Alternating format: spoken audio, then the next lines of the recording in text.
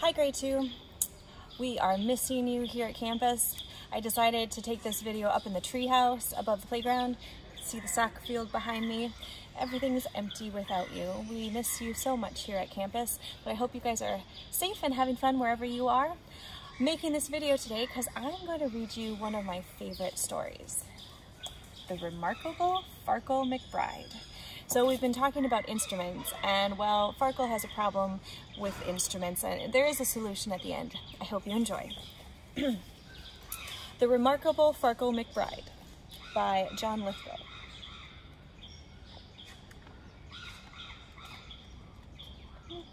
So many pages. All right.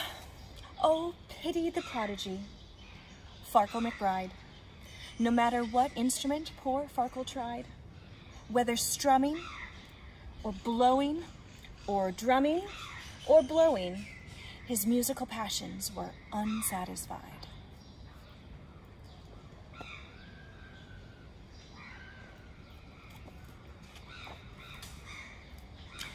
When Farkel McBride was a 3-year-old tyke, all freckle, bony, and thin, he astonished his friends and family alike by playing a superb violin.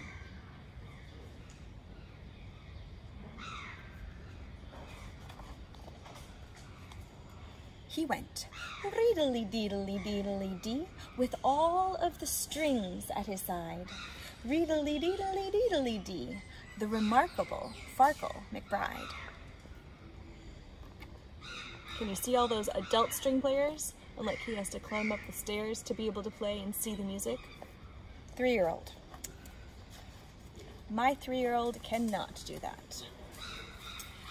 But when he was 4, Farkel played no more, in spite of his parents' beseeching. He shattered the records he used to adore, and he smashed up the resin, and he ripped every score. He threw his fiddle and bow on the living room floor and shouted, "Enough of your screeching!"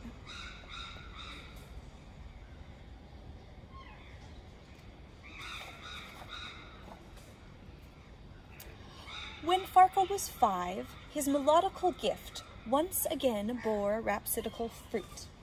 The woodwinds inspired his spirits to lift, and he quickly mastered the flute.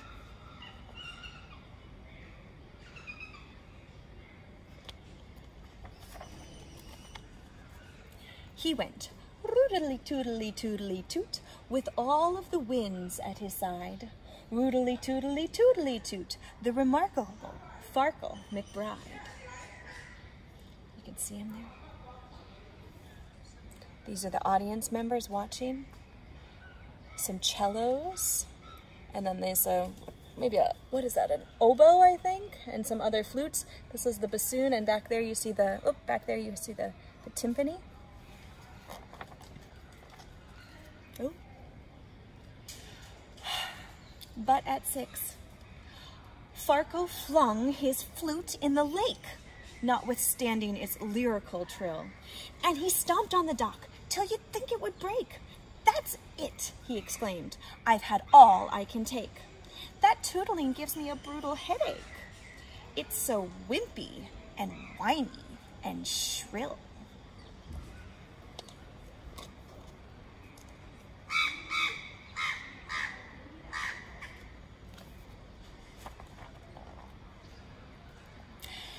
But when Farkel was 7, a different sound rekindled his musical flame.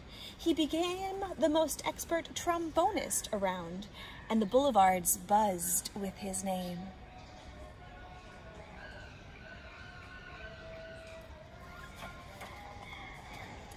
He went room-petty-doom-petty-doom-petty-doom with all of the brass at his side.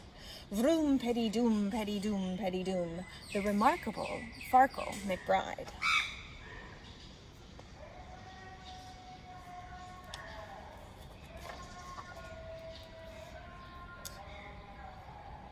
But when he was 8, he declared, to his parents' despair, and as everyone else might have guessed, "I can't stand the trombone with its blasts and its blares. That racket is more than my eardrum can bear.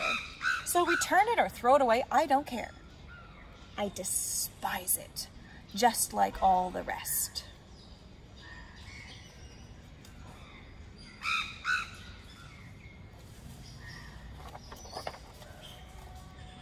What do you think happens next? See, we had string family, we had woodwind family, brass family. What's the last one?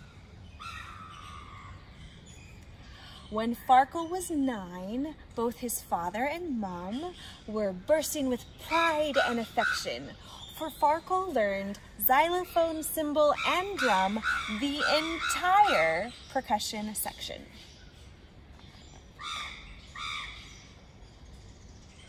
And that, I believe, is Beethoven in the back. Beethoven's one that had crazy hair, so I'm guessing that's a picture of Beethoven.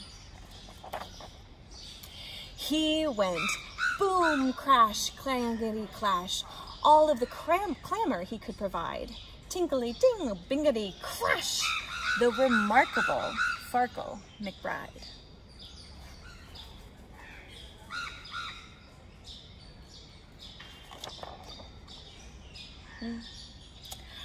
But soon he fell prey to his usual gloom, despite all the praise and the flattery. At first a sigh, then a sulk, then a frown, then a fume, and an ear-splitting tantrum that emptied the room.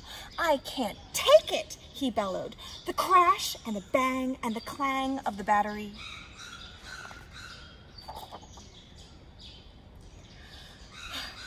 Poor Farkel at 10, howsoever renowned, had reached the end of his musical tether. But then he discovered his favorite sound was musicians playing together.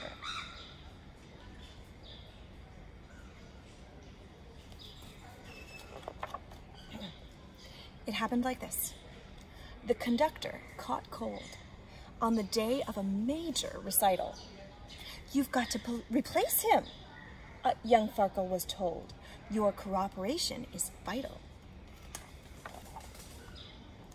So he took the baton and he gave the downbeat, and kaboom, the foundations were shaken by glorious music, bombastic and sweet, that filled up the hall and emptied into the street. From the instruments that he had forsaken, they went reedily, roodily, roompety, bang. Bravo, the spectators cried. Diddly, doodly, doompety, clang. The remarkable Farkel McBride. Woo. Since that sparkling night, Maestro Farkel McBride. What does maestro mean? Maestro is the name of a conductor. So like somebody that is a conductor of an orchestra or of a choir, we would not call them conductor, Miss Becca. You could call them Maestro, Miss Becca. And you could call me Maestro, Miss Becca, but usually that's for professional conductors. Since that sparkling night, Maestro Farkel McBride conducts all the instruments he's ever tried. His happy heart sings to brass, drums, winds, and strings. The remarkable Farkel is at last, and this is a big one,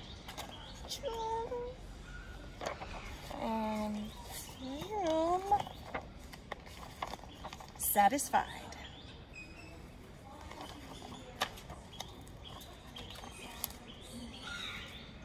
The end. I hope you enjoyed the book. Remarkable Farkel McBride. What a great book about all the different instruments. See you guys. Bye.